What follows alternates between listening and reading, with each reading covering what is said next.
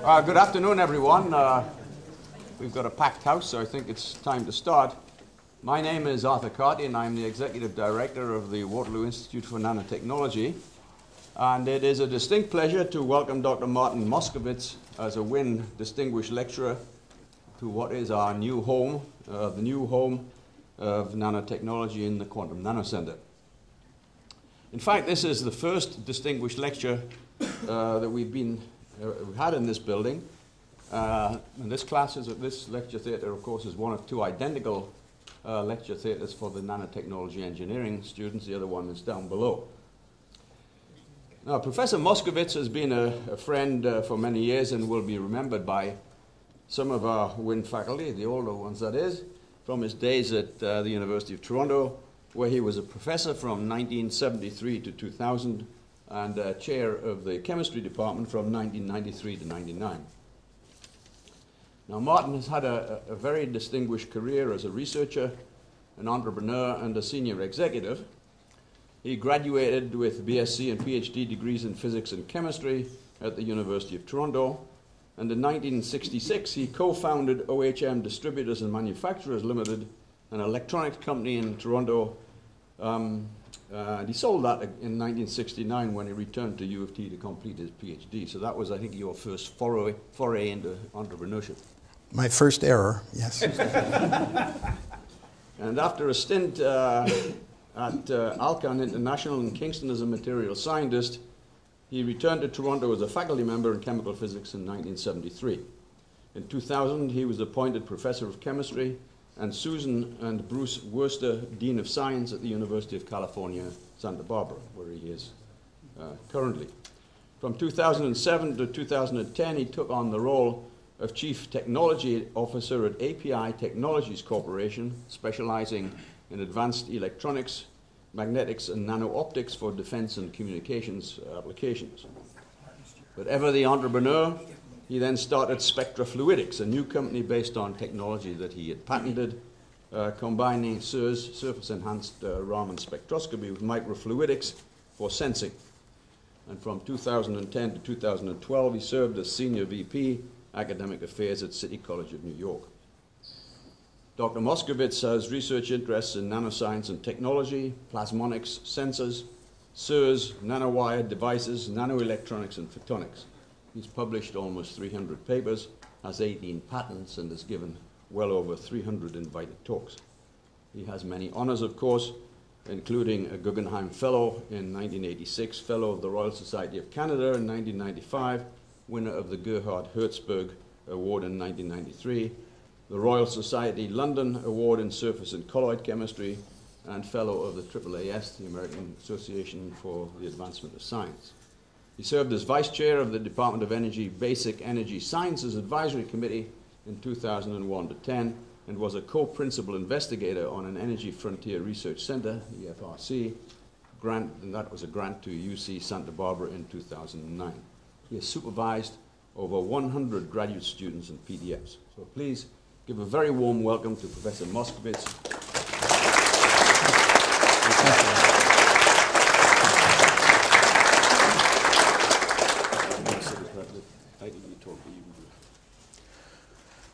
Thank you, Art, and thank you for inviting me to this magnificent place. Of course, I knew about this building, but I hadn't actually seen it, and this must certainly be the most beautiful and up-to-date nano center in the world. I think you must be very proud, and rightly so, of this terrific place. And I am humbled by the honor of being the first speaker to speak in a room in this building. I had thought to come wearing a hard hat as a kind of joke, but they thought that it was too corny, and I shouldn't do that. I'm sorry that I'm not wearing my jacket, but I got good advice to remove it since the temperature is the right temperature for wearing a shirt only. And the weather outside is way better than California, I can tell you that for sure. So putting surface plasmons to work, this is what I'm going to do. And I won't show you a single SIRS spectrum, even though everything that I'm showing you here had its birth through SIRS. And those of you that know about SIRS will see the connection, and those of you that don't, I'd be happy to discuss it with you during question period or thereafter. And although I'm speaking about this, really the work that I'm talking about was primarily done by two outstanding postdocs. Mubin, he likes us to call him Mubin only, so he is Mubin, and Jung-Un Lee, a very talented postdoc from Korea. And I will flash back to some work that was done at the University of Toronto just to show you how the threads of discovery sometimes take their time to come from, you know, the wellhead to the pail. So I want to talk about work that was done really in the early 80s by Professor Peter McBreen, who is now professor of chemistry at Laval University, Todd Stuckless, who is in British Columbia. He is a professor of chemistry at a community college. Vladimir Shalayev, a truly brilliant postdoc who is professor of electrical engineering at Purdue right now, and Costa Doukidis, a very, very bright postdoc who regrettably has passed away. And what this group shows is that really I only have one outstanding talent, and I really recommend that talent to you. If you have to cultivate only one talent, I'm telling you, this is the talent to cultivate. And it is a tremendous ability on my part to find people of very high talent in whom I can entrust the work, and then they do everything, and I get the pleasure of traveling to Waterloo to talk about it. So that's really my one single talent. So let me just put things in perspective. Everybody knows about photovoltaics. And if you forget about the top and the bottom, this is what a photovoltaic is all about. You have a semiconductor, you create a p-n junction with either the same semiconductor or different semiconductors, a p-type and an n-type semiconductor. At the junction, there is a transfer of charge. A charge transfers from one to the other and creates a barrier and a local potential. A local electrical potential. When a photon comes in, if the photon has enough energy to breach the HOMO-LUMO gap, in other words, the upper bound of the highest occupied orbitals, which normally is part of a band, the so-called valence band, to the lowest bound of the highest unoccupied lowest unoccupied orbitals, which is also a member of the band, then an electron will be promoted from here to here. And of course, if the photon energy is greater, then that's good too, so long as it's not so great that it gets to the top of the band. But there isn't much chance of that. And so what you will have instantaneously is a high energy electron and a deficit of electrons in the previously occupied, fully occupied conduction band, which is referred to as a hole in the same sense that if you have a single car that's missing in a parking lot, then one car moves into it, and then another car moves into that, etc. It seems like the empty spot is what's migrating, even though it's really the cars that are filling them in. And those electrons and holes feel the potential, and they start migrating towards separate surfaces. And if you can have a wire that takes the holes and the electrons and runs the electrons that now want to fill the holes through a load, let's say a motor, voila, you've made useful energy from sunlight. And this is not news. You can buy these things and put them on your rooftops.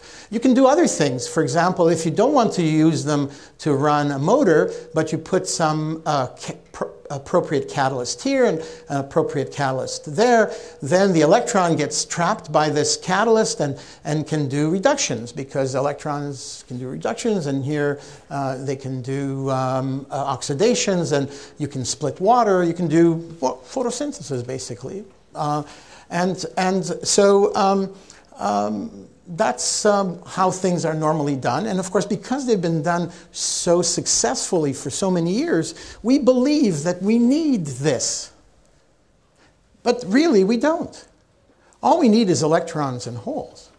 And we don't care how they came about. And so I'm going to try to convince you that there is another way. And I'll tell you up front, it's a relatively inefficient way, but I'm going to show you the first example of such a thing.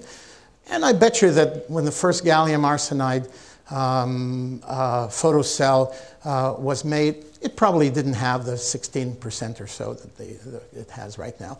So there's a way to go, but it's the first step.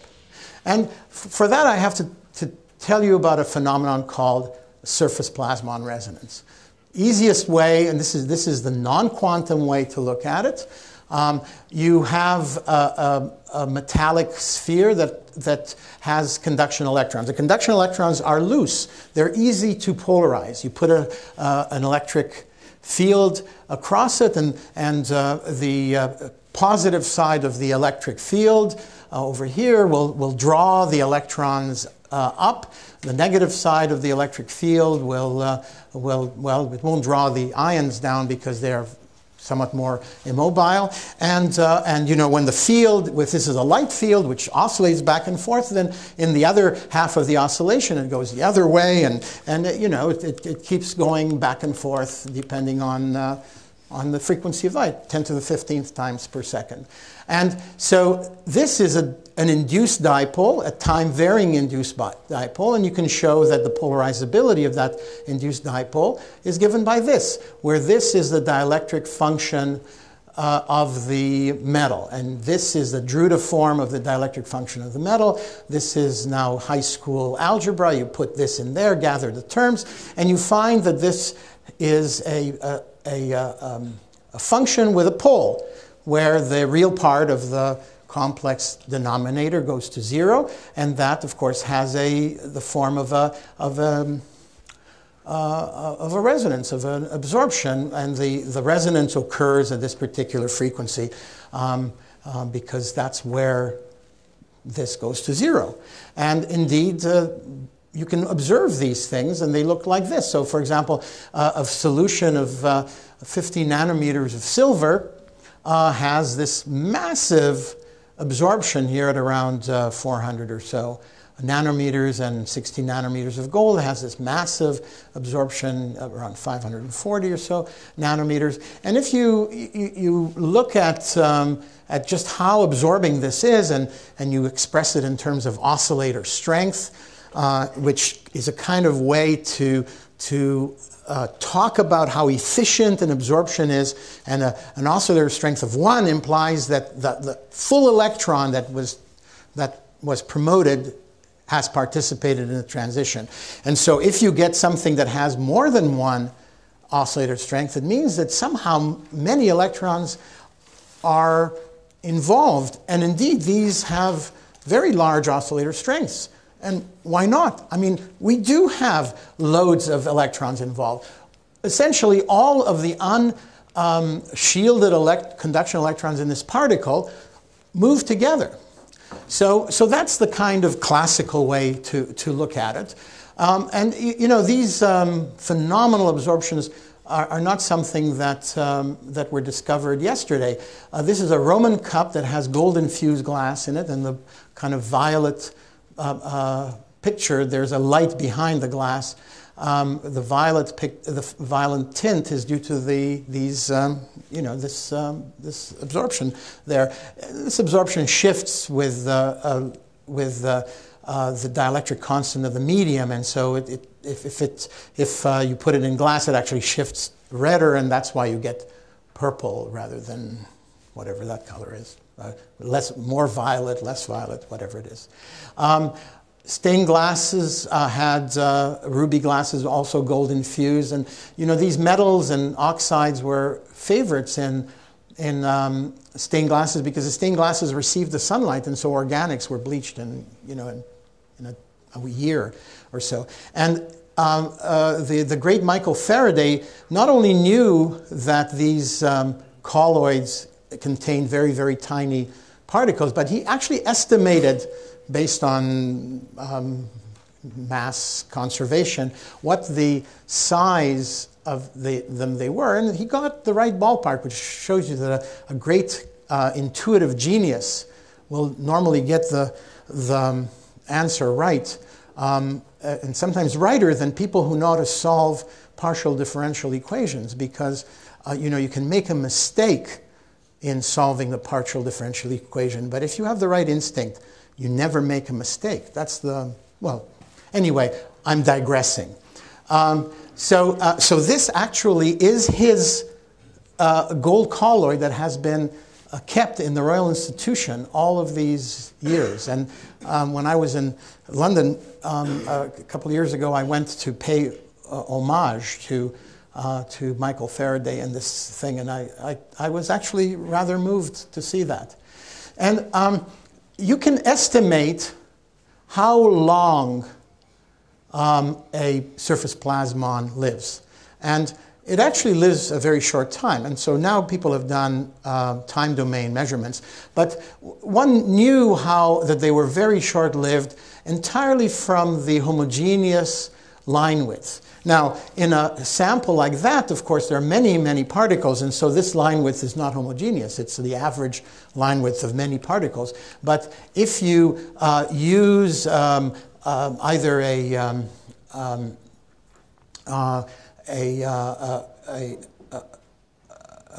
proper microscope and have particles that are sufficiently far apart so that you only get the image of a single particle at a time, then you can actually find the homogeneous lifetime. And what you find is that it corresponds to tens of femtoseconds. So basically, when one of these electronic oscillations happen, you excite them, a few tens of femtoseconds later, the electrons dephase. In other words, they no longer move together, but they start moving in other directions, because of course they start scattering off the boundaries, they scatter off the ions, they scatter off vibrations, because with vibrations the ions are sometimes like this and sometimes like that and sometimes like this, and so the electron cannot establish a standing wave appropriate to its and so that's why these things dephase. And so what happens at that moment? Well, at that moment, the electrons that used to be part of this collective excitation become independent electrons, which instantaneously have tremendous amount of energy, because they have partitioned the energy of the plasmon into each individual electron. They're hot electrons. And they only stay hot long enough for them to thermalize their energy with the lattice. And so after a while, they bounce around, they hit things, they hit each other, they quantum mechanically hit each other. In other words, their correlated motion causes them to transfer energy to each other. They transfer energy to the lattice, etc., and they become heat. And that happens in less than a picosecond.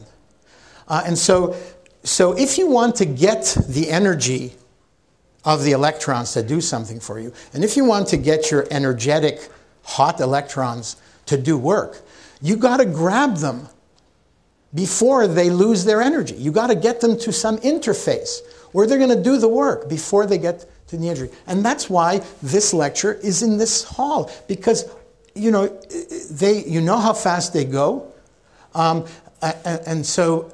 you know what a femtosecond looks like, and so you need nanostructures.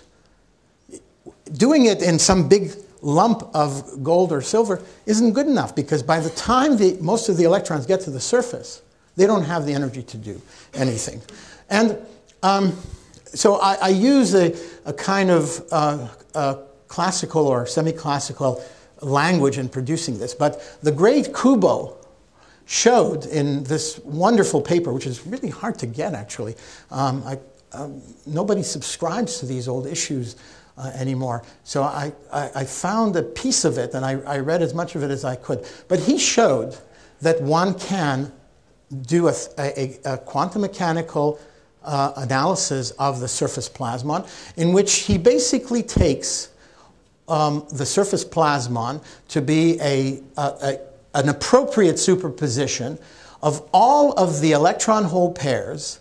And saying that these are electron holes, and I'll leave this for discussion, is a kind of a tricky nomenclature, but people refer to them. And so if the plasmon energy is omega, or h bar omega, then if you take all of the electron hole pairs that are separated by an energy interval h bar omega, and you do the right kind of superposition, you will get exactly the plasmon. And he showed how to do that. Kawabata and Kubo showed that in 1966. And that, of course, immediately tells you how ultimately the plasmon will look after dephasing.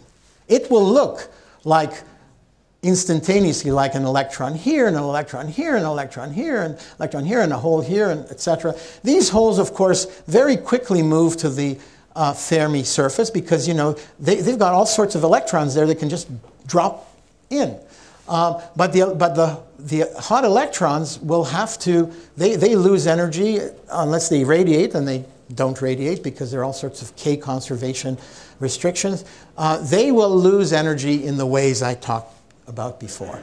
So this is what we believe is happening. And the question is, do we have proof that there are these hot electrons, or is it just a figment in the minds of theoreticians? And my friend Bob here, who's a theoretician, he'll tell you that figments in the minds of theoreticians can be often right and seldom, but not zero, wrong. Is that true, Bob? Possible. Okay. So I have it from a theorist. So here's some, I'll go through this very, very quickly because I don't want to make this too long. Todd Stuckless did some experiments. He wanted to find these electrons. And so he decided to do photoemission. And if, in fact, there are hot electrons, then if he used energy to excite a rough silver surface with the photon energy that corresponds to these plasmons, and then he uses a high voltage extractor, he should be able to extract those electrons and see if in fact the rough surface gives you a lot more than the yes, the rough surface gives you 1,000 times more photoemission than the smooth surface. But then somebody might say, well, wait, you've moved the goalpost here. You talked about these particles, etc., and now suddenly you've got a rough surface. How do you know that the rough surface is anything like particles? Well, that's where Peter McBreen did this brilliant experiment in 1982 or so, which we published in 1983.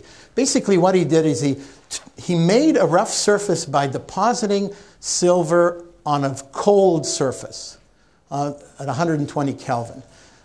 And so why does that become rough? Well, because the silver atoms, when they come to the surface, they very quickly lose their energy, and so they can't diffuse to find all of the holes that they'd like to live in order to make a smooth film.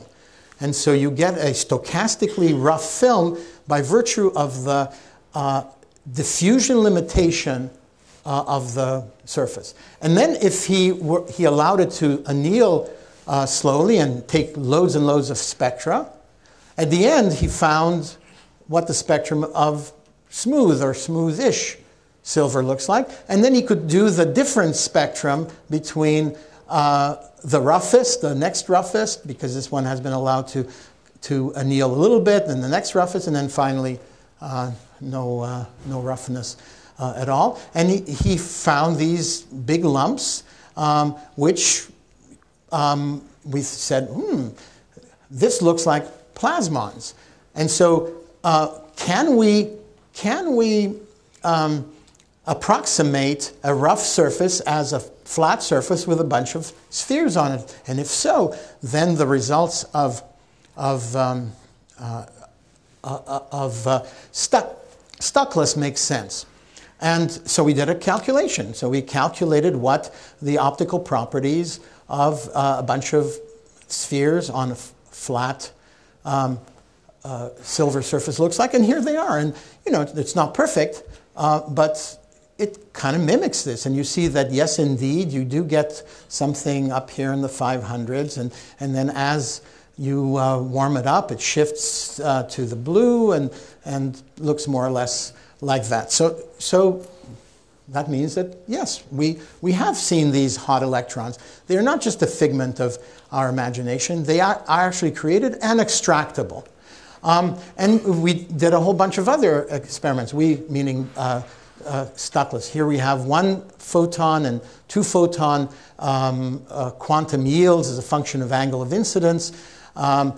This fits these equations perfectly. Why? Because a metal is opaque, and so the amount of absorbed will be 1 minus the fraction reflected, because there's nothing transmitted. And indeed, you can calculate this function using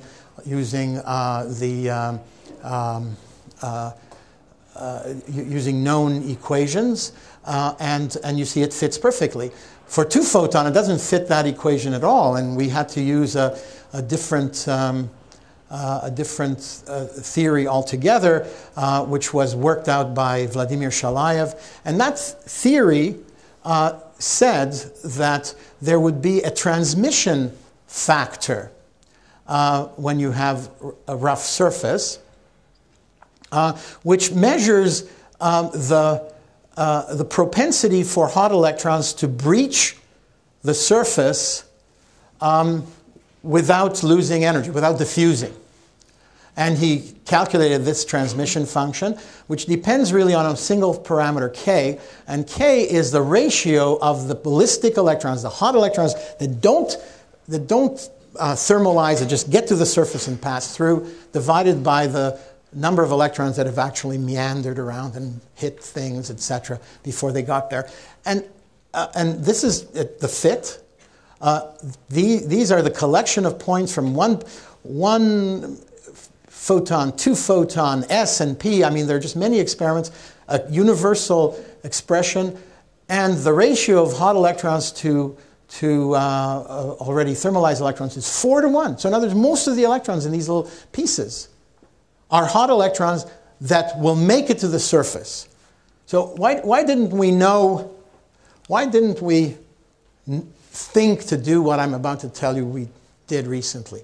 Well, because, you know, the time was not ripe. A lot of science had to happen elsewhere for us to understand what is possible. And so let me show you work that started about 4 years ago. Okay? And the simplest one is the following. We reasoned as follows. If these hot electrons can make it to the surface, maybe they can go into the conduction band of a large gap oxide, like titanium oxide. So we made this very, very simple device. And by the way, I had a tour of where your clean rooms and your foundry is going to be. That is the future of this kind of work. You need to have a foundry to do these kinds of things, where people work interdisciplinarily in order to understand how to make devices, how to understand devices, what their photonic, what their materials, what their chemical, what their electrical properties are all about. And there is no single discipline pathway to this kind of work.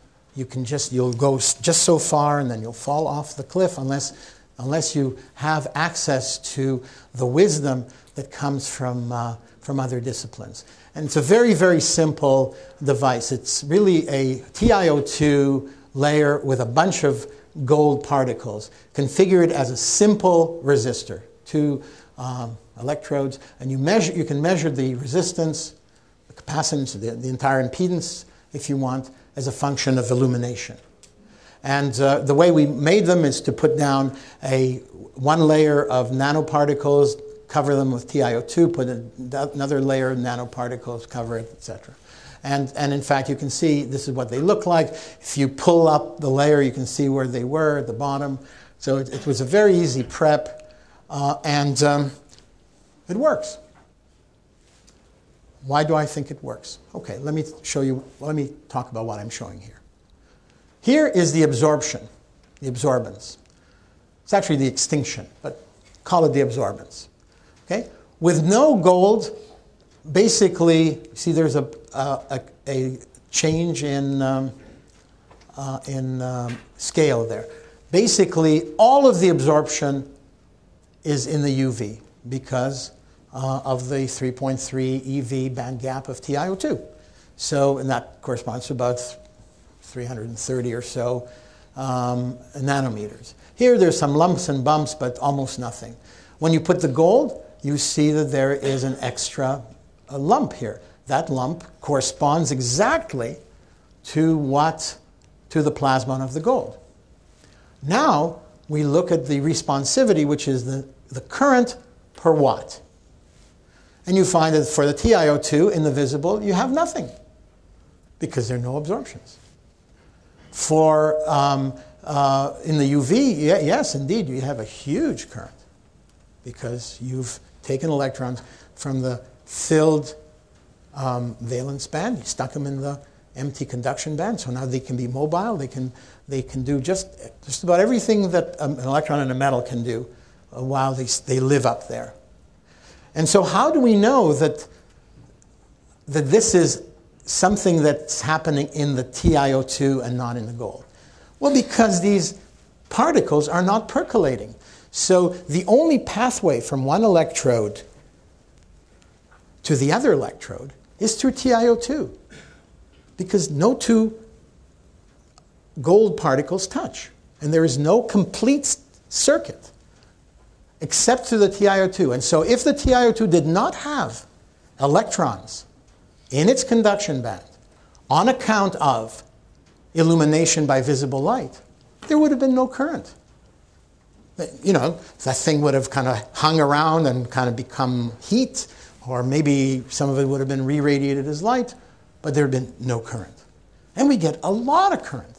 We improved, since then we've actually improved it by more than that. In this particular example, 20% of the current with white light comes from the visible. So we've improved, we've photosensitized TiO2 okay? And you can see, you know, we did one layer, no layers, you see nothing. One layer, you see a little bit, 2 layers, 3 layers, etc. And so it all works out. And here I already told you the answer. What happens is that normally in the UV, this is what happens. In the visible, you actually excite hot electrons in the gold, and they end up breaching the barrier and end up in the conduction band of the TiO2. Voila. I'm gonna go very quickly through this. You know, it's a linear effect. We showed that it's a linear effect. It's not a two-photon effect.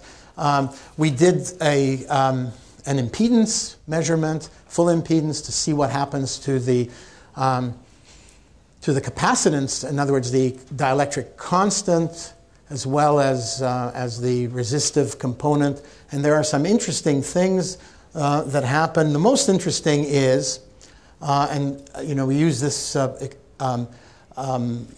equivalent circuit, which fits really very, very well, from which we can extract These are contact resistances, a little bit of capacitance because we use a thin layer of SiO2 in order to prevent shorting, etc. And then the meat and potatoes is what's happening in the TiO2 with gold or without gold. And you know, in the TiO2 with no gold, pure TiO2, no gold, what happens is more or less what we expect. The dielectric constant that we get is very close to what literature would tell us. When we use red light, it hardly changes. When we use UV, it goes up tremendously. Why? Because we've taken something that's poorly polarizable and made it very polarizable, because now we've made conduction electrons, and conduction electrons are polarizable. So this is not... Yes, sir? Oh, sorry. I must take my official drink. Ladies and gentlemen, this is the official drink. To your health.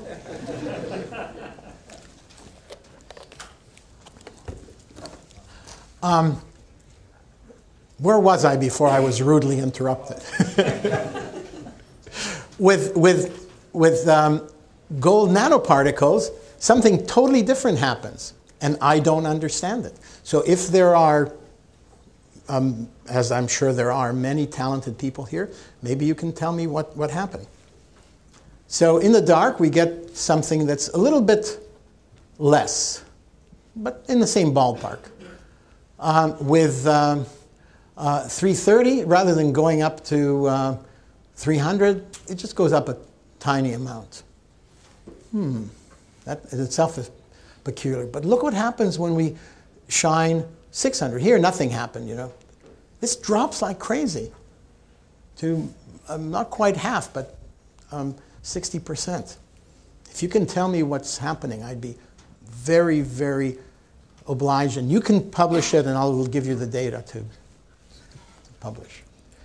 So what I showed you was the kind of zero order experiment. We asked the question, yes, we know that there are these hot electrons, we know that we can pull them out of the, could we actually put them into something else that we can do work with? And that's what that first experiment was all about.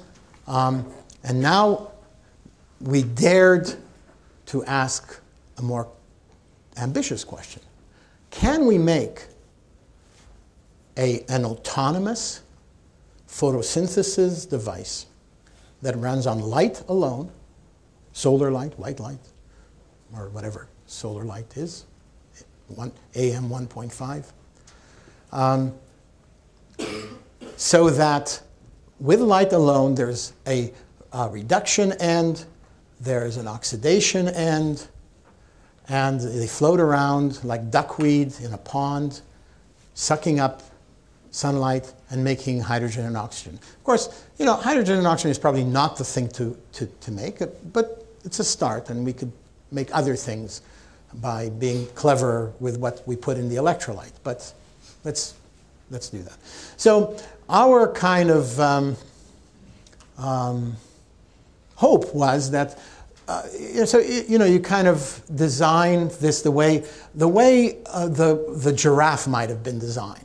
You know, you say, well, first of all, you know, in some of these African plains, the trees have leaves very high up, and so let's either make it have very tall legs and a very tall neck, or maybe both, etc. The leaves may be rough, and so let's give it a tongue that is like a file that can grab onto the leaf and not cut itself. You know, it's going to be a lumbering animal, and so the lions will clearly see it easily, so let's put blotches on it, etc. That's how we designed this. So we use the giraffe style. We said, well, you know, one end we'll use as a reduction end. And we've already shown that electrons will be sopped up by TiO2. So let's put TiO2 there, but now completed by putting some catalyst. And let's not try very hard. Let's just put platinum, because we know how to put platinum on it. Eventually we'll put something better, something cheaper, etc. And that should take care of the electron. And then, so then there'll be a positive charge, and we want to treat that positive charge as a whole. And so we want to put somewhere on the second half, on the lower half of this rod, we want to put some catalyst that is an oxidation, an oxygen evolution catalyst, like P dot or like cobalt or something like that. And of course, we don't want to make one, we want to make many, many, and we don't want to float them there because we want to be able to examine them before or after. So we'll put them all together in an array of some sort and see what happens. But let's approach it one end at a time. Let's do, and of course, you know, we know a lot about the plasmons in nanorods, partly from very old work and also some more recent work that did some beautiful calculations that show what kind of resonances you have for transverse excitations, longitudinal excitations, and gap excitations, modes that basically occur between nanorods. And we need to have a way to make arrays of gold nanorods. Fortunately, about 40 years ago, I worked at Alcan, where we use this technique in which you make porous aluminum oxide that looks something like this. We've got electrochemical techniques for depositing metal in them, and then we can etch away the oxide material and reveal the rods so that we can then post-fabricate them. And you can see what they look like. Actually, it's almost exactly like this. So this is top views of narrow rods and fat rods. This is a side view of the rods. Here's rods that have kind of fallen apart because we've etched away all the oxide. So that's just to show you that we know how to do that. And step one is to make a plasmonic photocathode. And for that, we're going to treat the nanorod as a photocathode and do the anodic reaction in just a platinum mesh that is connected with a wire to it. Why do we want to do that? Well, because we want to be able to study the current and see if, in fact, the current is due to plasmons or maybe it's something else. And so we build this thing. We use atomic layer deposition to fully cover the gold nanorods with TiO2. We put platinum particles here, and by golly, it works. You know, you put white light and visible light on, you get very significant currents. You chop the light so you can see where the dark current is and where the current, etc. And you show that the TiO2 doesn't participate.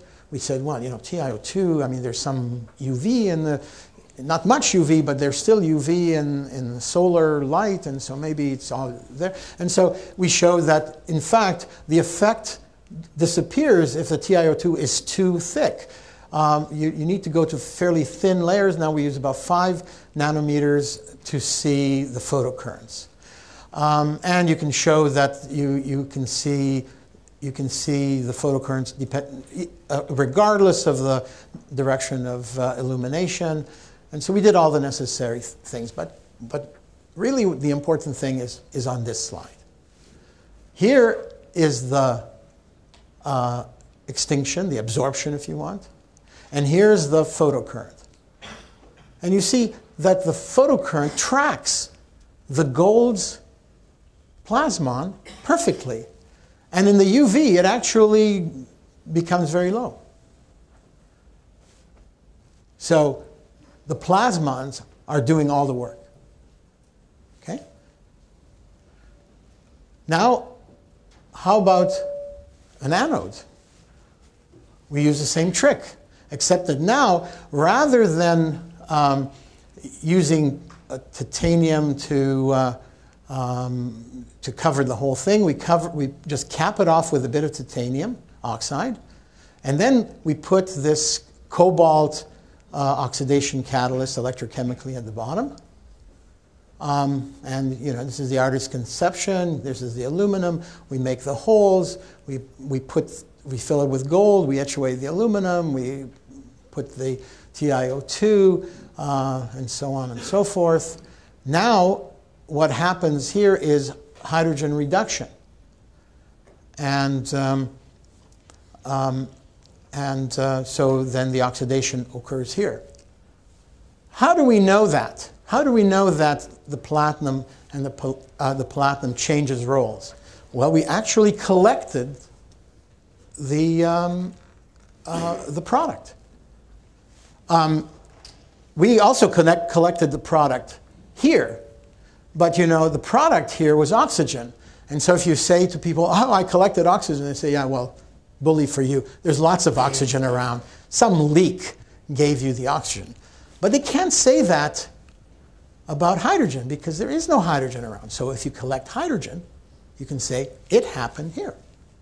And we did collect the hydrogen, and we did compare it to, and we did compare it, here it is, the hydrogen produced, and we did compare it to the photocurrent. And you see that at steady state, it actually has a fairly high Faradaic efficiency. About 80% of all the electrons that pass through this circuit were collected as hydrogen.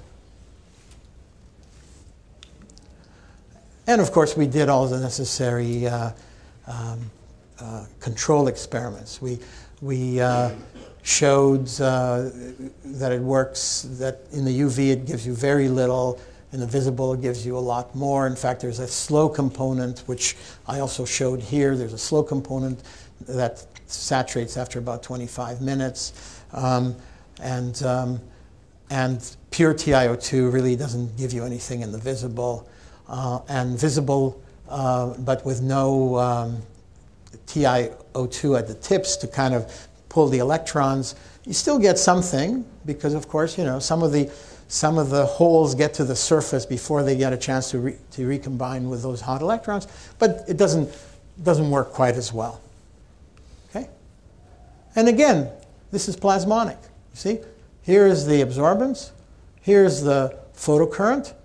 Most of the meat and potatoes happens in the visible. There's very little in the UV. Okay? So now, can we put it all together? And this is what we're after. We follow, by now we're pros. By we, I mean Jun Lee and Mubin are pros. They work in clean rooms. You know, they're not comfortable unless they have those bunny suits on. Sometimes I let them wear it in the lab just so they'll feel comfortable. But of course, this is a second set because I don't want them to take those dirty bunny suits into the clean room. We are very good citizens. We obey all of the rules. I'm just kidding. They never wear bunny suits in the lab. It's difficult to get to the power bars, you know, if you wear a bunny suit because you can't get into your, oh, I'm telling you too much. What am I saying? So here it is. Here's what we're after. This is what it really looks like. And here's the result. You form oxygen and hydrogen. At first, the ratio is 2 to 1. After a while, of course, oxygen does leak in because we use a syringe to pull out the product through a septum, and after 6 hours or whatnot, some oxygen. And so really it's the hydrogen production that is the important thing, and it keeps on going. Here's 66 hours of operation without change. The efficiency is low. It's just under 1%, which is, you know, not that low, but low compared to anything commercial. But it lasts forever. Why do I care that it lasts forever? Because there are people who have made highly efficient water splitters using materials such as gallium arsenide, cadmium selenide, etc., that have efficiencies upward of 12%. So the gallium arsenide one lasts for about 40 seconds before it photocorrodes, because the same photochemistry that creates the electron hole pairs creates the possibility for other reactions with the electrolyte. And I think currently there is, well, the titanium dioxide ones, they can last a long time. They can last hours. And in fact, there are other ones, but of course they're all high, they're all large band gap semiconductors, and so they only use the UV part of the solar spectrum. So in fact, their efficiency is very low, and there's no way to make them higher because that's how they live. Now maybe we can play with plasmonics to photosensitize a typical PN junction type of device. That's something we're going to try too. But for now, what we show is that you have something that lasts forever. Gold is very robust. The reason that we start every 6 hours, we pull out all of the product because otherwise the pressure builds up and thing stops because the pressure, the chemical potential associated with the pressure plays against it. So we suck out all the product every 6 hours and it starts all over again, but continues forever. And we have one now that's been working for several weeks and producing. And you can even see the bubbles. See here, hydrogen bubbles. This is what it looks like. It's about half a square centimeter. It's sealed in a glass vial. And it's very exciting when somebody comes and we shine a flashlight on it. After a few minutes, you can see the bubbles coming. And you can see that under solar illumination, it produces a lot of stuff. In the UV, it produces almost nothing. In fact, I think that most of this is due to the visible portion of this UV. You notice that this UV filter actually cuts off at 520. Well, 520 is already green, so it's not all UV. And so we believe that we have made the first fully autonomous water splitter that uses electrons and holes that have nothing to do with p-n junctions. And it has everything to do with plasmonics. And that's my conclusions. First demonstration of photosynthesis entirely by surface plasmons. The action spectrum tells the story. The action spectrum is this current versus wavelength. It tells the story. It tells you where it comes from. The best in the world, many weeks of operation. What's left to do? Loads of things left to do. We have to improve the efficiency. And there are lots of things that we did that we knew at the time would result in low efficiency, but we wanted to choose things that we were comfortable with that we had done before. For example, the wires are too close together, and so a lot of the bubbles never make it out. We only have platinum at the top. Now we're making ones for almost the same reason, because we couldn't work underneath. So now we've got the wires further apart. We can have the right kind of area ratio for reduction and oxidation. You actually want more reduction sites than oxidation sites because there's 2-to-1 product for reduction versus oxidation. So we could probably triple the efficiency just by doing exactly what we're doing but smarter. But there are probably smarter things that we can do. We don't use a great deal of gold, and so going to earth-abundant metals is not so important, except that there's a psychological barrier to using gold. And we really should use it with something that produces more interesting products than hydrogen and oxygen. And with that, I am, again, grateful to you for inviting me to this marvelous place, and thank you for listening.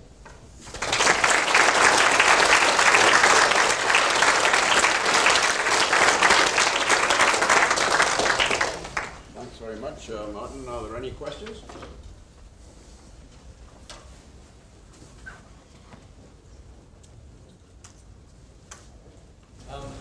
Could you use different sizes of nanorods to increase the absorption spectrum? Excellent question. The answer is yes. I actually had a figure that shows that the longitudinal absorbance peak moves to the red as one changes the aspect ratio of the gold. This is known both from calculations and measurements. And so if you are clever, you can actually create a distribution of rod diameters and lengths. It's not hugely difficult to do that. You need to modify the prep. And then you could actually, when you get the technique going, you can actually get something that tracks the solar spectrum exactly right, so that you have the right number of absorbers at the right wavelength. Zoya, you had a question. Yeah, I was interested if this is something, when you mimic photosynthesis, are you planning to work with carbon dioxide? The answer is yes, of course. I mean, so there are there's some low-hanging fruit. The lowest hanging fruit are the hydrohalic acids, right? So for example, HI will fall apart to hydrogen and iodine if you just look at it the wrong way. Like, oh, okay, I won't be HI, I'll be iodine, etc. HBr, all you need is a potential of about 0.3 volts. And then you make bromine, and bromine is way more valuable than oxygen. And not only that, but it's liquid, and so the hydrogen goes one way and the liquid goes the other way, and so you don't have to have the... the other thing is that we have platinum there, which is a terrible idea, because the platinum is also a hydrogen-oxygen recombination catalyst. And so any oxygen and hydrogen that actually gets there will say, thank you very much, it was a nice visit, but I'm going to go to water again. And so that's actually one other reason why we're not really high efficiency. And so but there are one-way catalysts that are only good reduction catalysts, but not oxidation catalysts. You know, they take more effort, etc. But all of this is what we're doing. So CO is another good low-hanging fruit because, first of all, you can make syngas. You make CO hydrogen, and then that's a useful mixture. See, hydrogen and oxygen is a terrible mixture because it's explosive and it's in just the right ratio. And so it says, you know, I'm perfect to take your head off. But carbon monoxide and hydrogen is far less explosive. And so you have much more, you can work with larger volumes and then convert them into hydrocarbons and things like that catalytically. There was one other. Linda.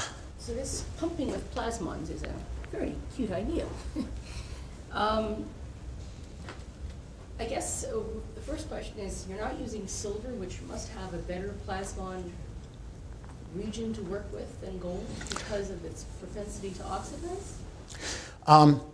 The answer is yes. The main reason why we didn't use silver is we didn't want to deal with oxidation and also sulfidation. You know, there's a lot of pollution, sulfur-containing pollution. That's why your silverware turns brown. And so we didn't want to deal with that. But in fact, and yes, silver is a better material for SIRS. And so if we need to count on the gaps, which we might need to, then silver makes more sense. You get about a factor of 10 more. It's not clear that you'll get more electrons out. It's just the absorption that's, you just have more energy packed in the absorption. But in principle, that's true. However, silver also, if you noticed, silver also has a much bluer plasmon resonance. And so what Mike said about covering, you have to work harder to cover the visible. You need to make longer, closer, etc. with silver than gold. But you're right, we wanted to use gold because gold is a foundry-friendly material. Nobody's going to give us any trouble. We didn't have to worry about oxidation, and we wanted to show the principle. Now comes the hard work of really doing it the best way from the point of view of the chemistry and the final goals. So two more questions. Could you use some metal oxide that has interesting surface plasmons that's metallic? Surely there must be, I wouldn't say buckets of those around, but ones that even have tunability of where you want that? The answer is yes. And again, you know, something that we haven't really explored is that it's not just the ability to excite plasmons, but the ability for the electrons that are formed to live a long time, to be many of them, etc. And you know, they'd always have to be nanostructured in some way, because none of those plasmons are very narrow. So there are some other choices. There are a bunch of alloys. Actually, metals like aluminum and gallium and whatnot, they're not all that bad, and it's just that they have more complex chemistry. I was thinking more of metallic oxides or some other compound materials in principle that have plasmons. And there are, for example, all the tin oxides and these ITO, these metallic oxides, ITO, etc. They do have plasmons. They do have plasmons. They are regrettable. They have fewer electron density is lower, and so the plasmon is in the IR. Not necessarily a bad thing.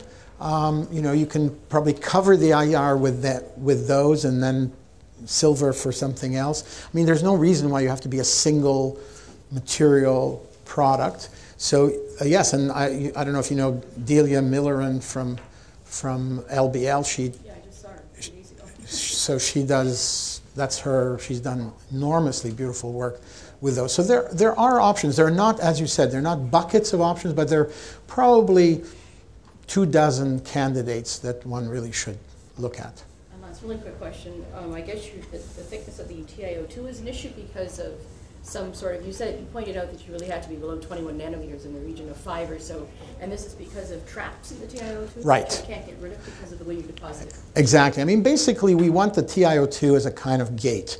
So, you know, the electrons go out, and then once they're out, they're going to be trapped in something else. They won't come back. And so you want it to be thick enough so that there are no pores and fissures, and thin enough so that you're not trapping too many in traps. And there are traps which you know better than anybody else. Yes. No? So I'm really far from that field. At some point in the talk, you presented the surface where you had put some gold nanoparticles. And if you take a rough surface, it has similar properties. So instead of having the nanorods, would a rough surface with nano irregularity work? Because intuitively I would think it would be easier to make than having all those nanorods displayed. The answer is yes. I think that you can make rough surfaces that'll have these properties. But actually, the gold nanorods are very easy to make.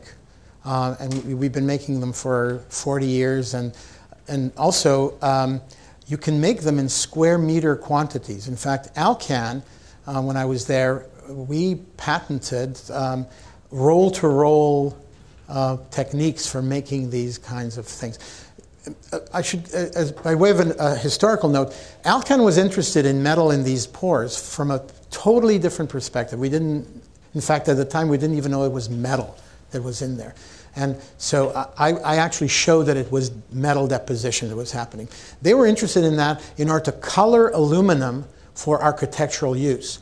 So everybody knows about colored anodic alumina. You know, you have some beautiful things.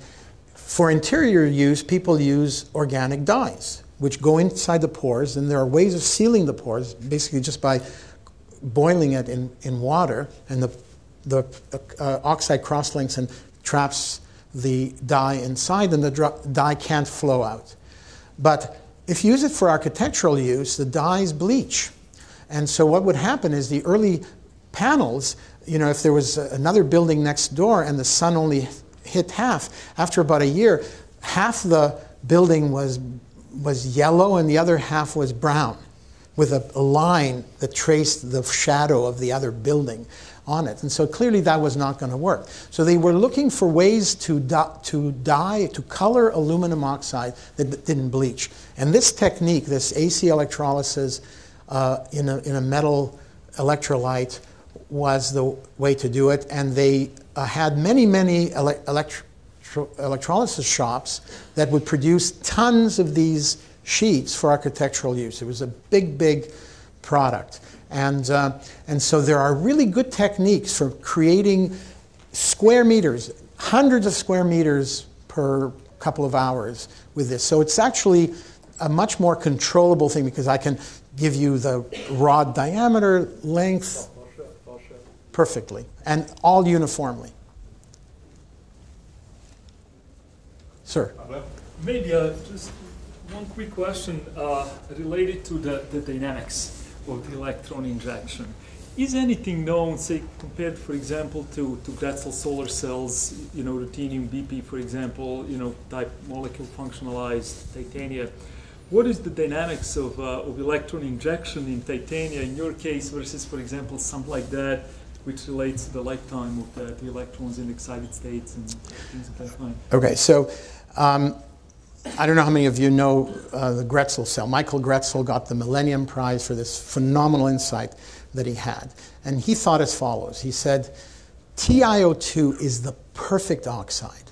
It's cheap, it's non-toxic, it lasts forever, it's not corroded by anything.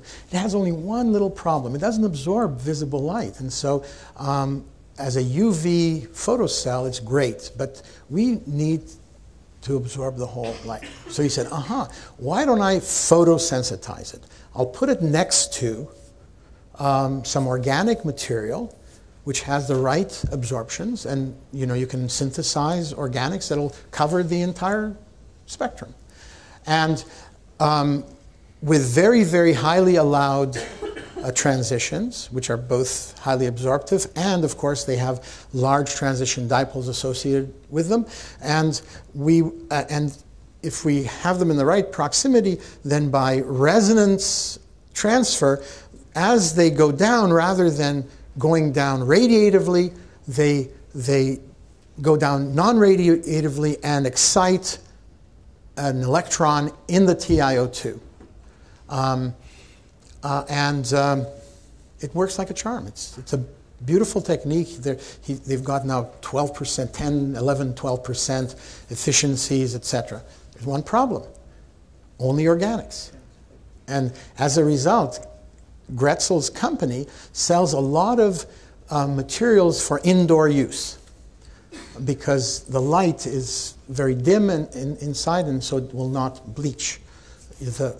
Okay, so then Pavlov's idea was, can we photosensitize, or is our mechanism the same as photosensitization? Yeah, the dynamics of the electron injection. Right. I guess. And I do not believe that this is resonance transfer, and I'll tell you why. And in fact, the reason has to do with the fact that we can excite sub-wavelength excitations. In other words, we can get electrons into the conduction band that actually have energies below the barrier. And the only way you can explain that is if they tunnel through the barrier. Okay? And so we don't believe that. However, we're actually doing an experiment to see what happens. We're actually going to try to photosensitize TiO2, in which all of the current comes from excitons as opposed to these plasmons, and see if in fact we can do that. And I'll write you and tell you what happens. I think, well, one of the things that may be useful is to do pump probe experiments, transient absorption, to catch possible intermediates in maybe lifetime measurement. Absolutely, and that has to be done, and we'll do that collaboratively with people who have those functions. Any other questions? If not, I'll ask you to join me in thanking Dr. Moskovits for a fascinating lecture.